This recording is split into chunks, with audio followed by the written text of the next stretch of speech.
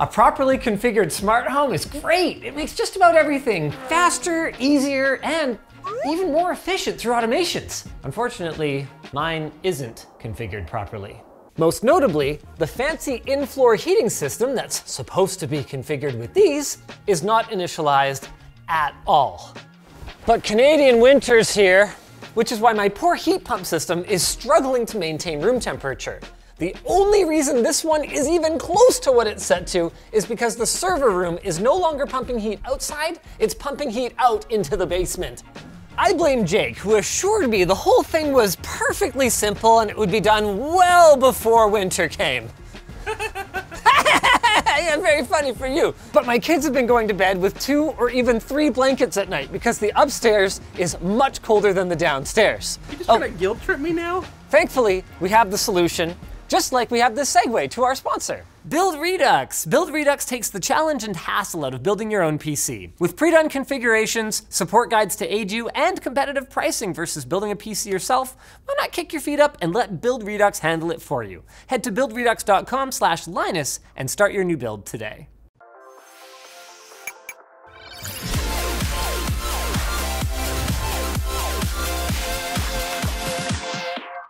It pains me to say this, but Jake's not actually wrong. The system is pretty simple. The way this used to work was that each of these zones was wired up directly to one of those old school, like the mercury tilts and completes the circuit thermostats, which would activate it if it got too cold. It's really not that much more complicated. Our Ecobees are positioned strategically around the house in each of the heating zones that is fed by one of these pipes. So that reports back the temperature instead of a little tilting mercury vial. Then, in order to actually activate that zone, we use one of these cool little relay boards.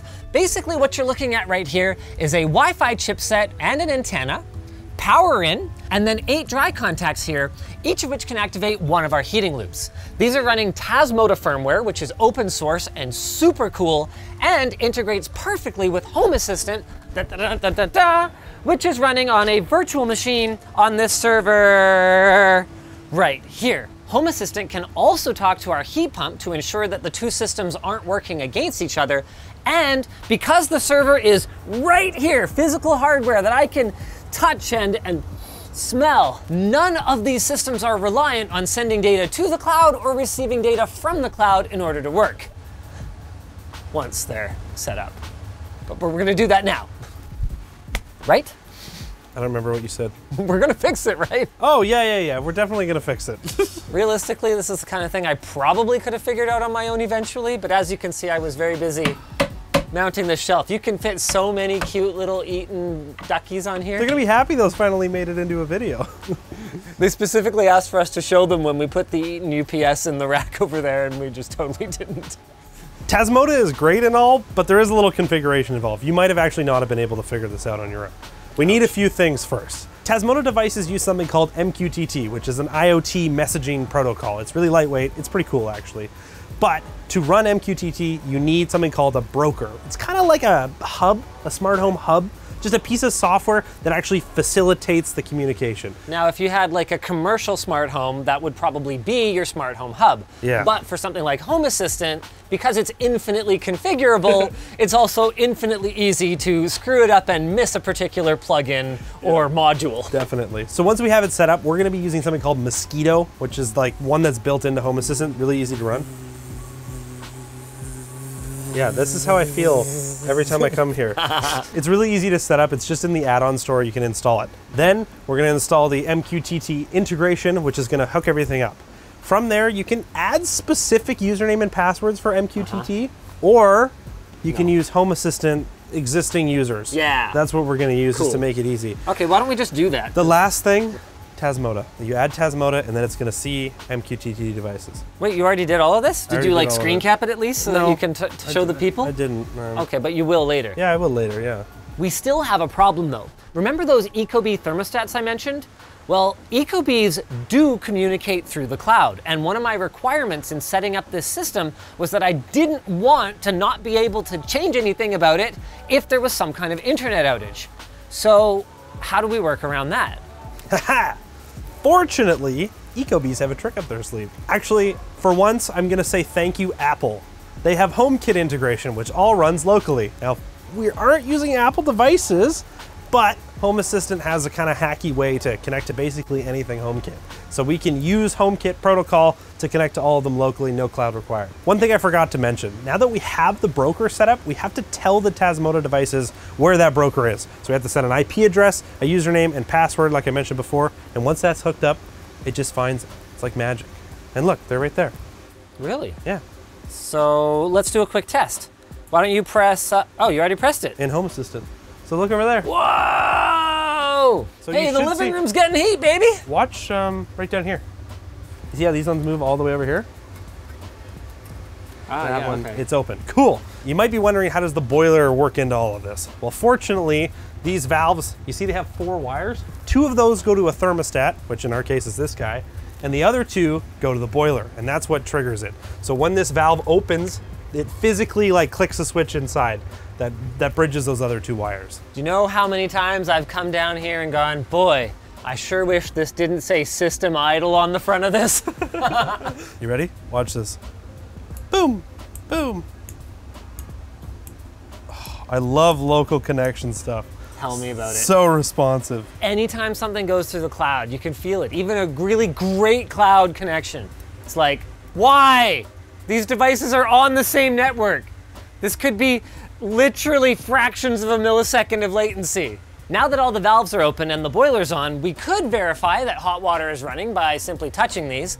But this is Linus Tech Tips, and I've actually been meaning to talk about this super cool phone from Cat for a while that I brought home to play with my kids. It has an integrated FLIR thermal camera, so we can actually see right here. There they are. They're all lit up. Hey, Jake. What? Where was the return for these guys? Which ones? Ah, you can see the return is actually still quite cool, which means that the concrete in the floors hasn't really heated up yet. So that heat's being dissipated these outside. are returns down here too. I mean, these are closed. But These ones? That's the out. that's the hot side. Oh, I guess I can validate that easily enough.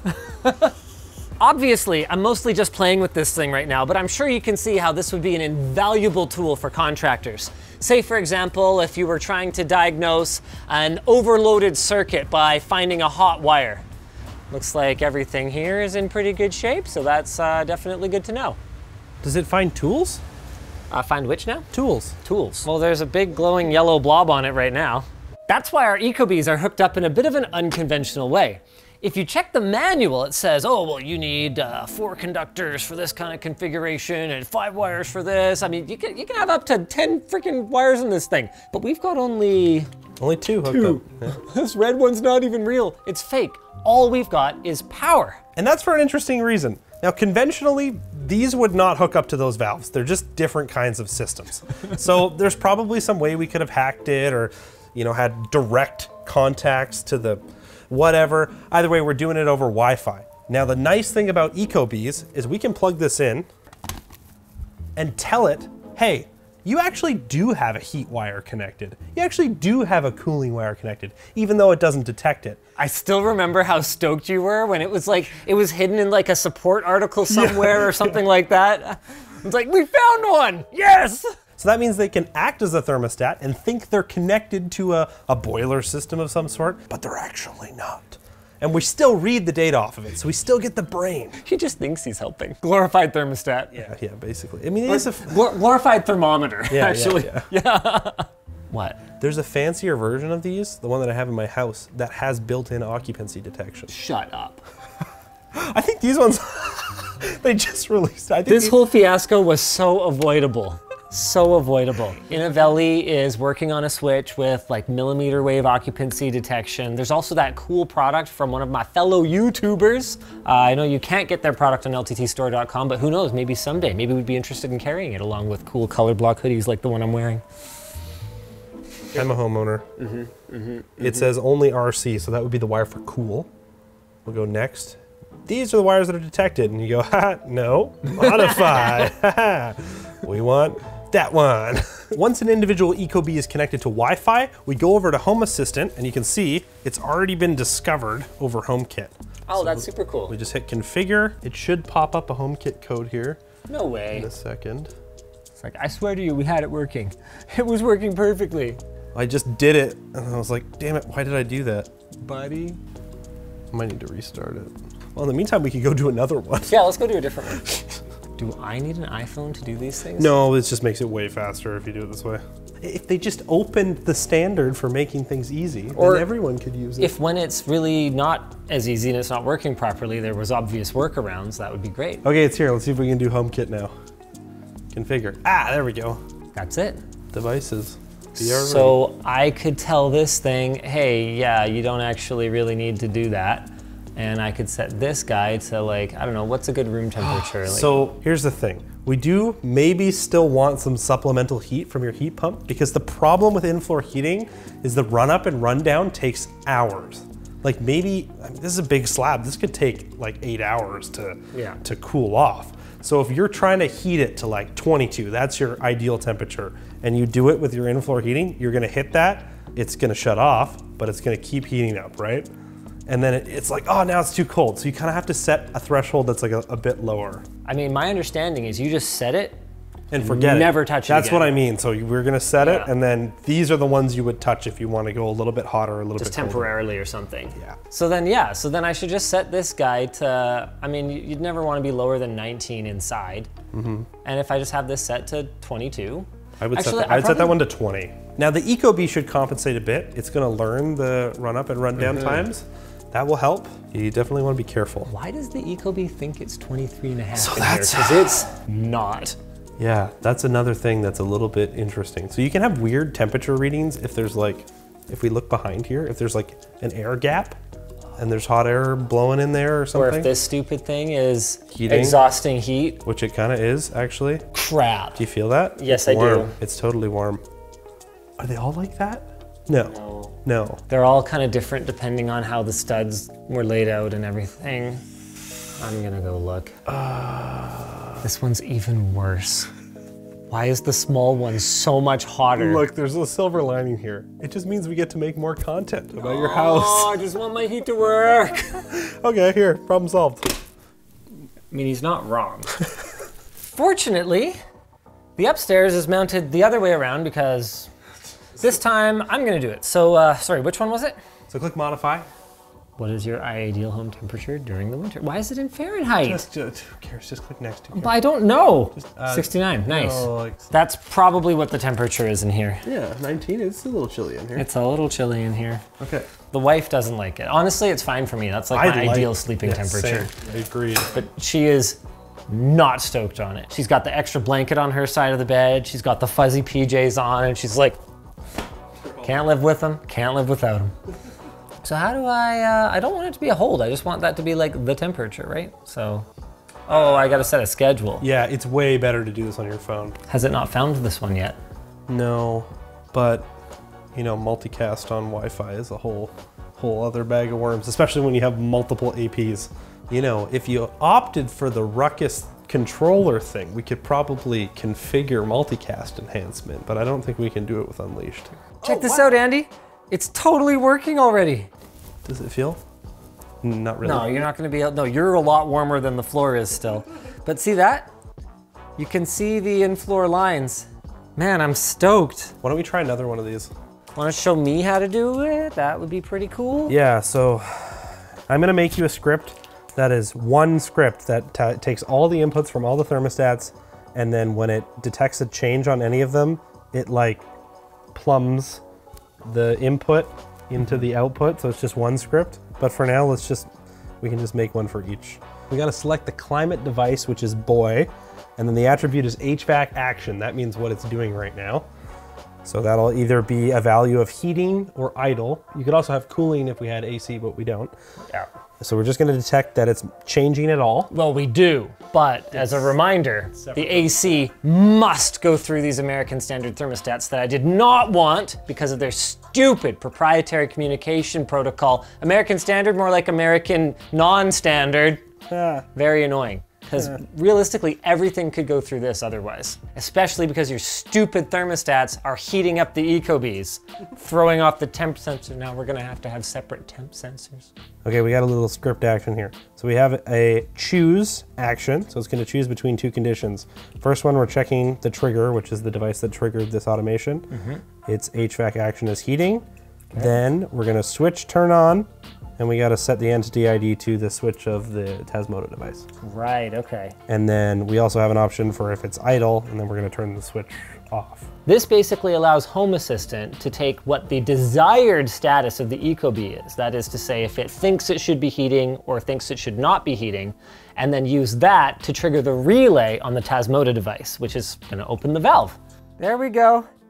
It's working! Yes! If you go downstairs and I stay up here and I change the temperature below the heating threshold, theoretically, that valve should go off. Yeah, okay, sure. Let's give it a shot. Actually, we're gonna go the other way around. I've got it set to hold at 16 right now, and then I'm gonna set it to, I don't know, 25.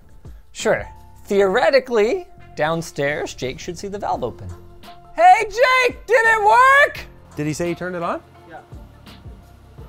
Hey, Jake! Hey, it worked! Did it work? It worked!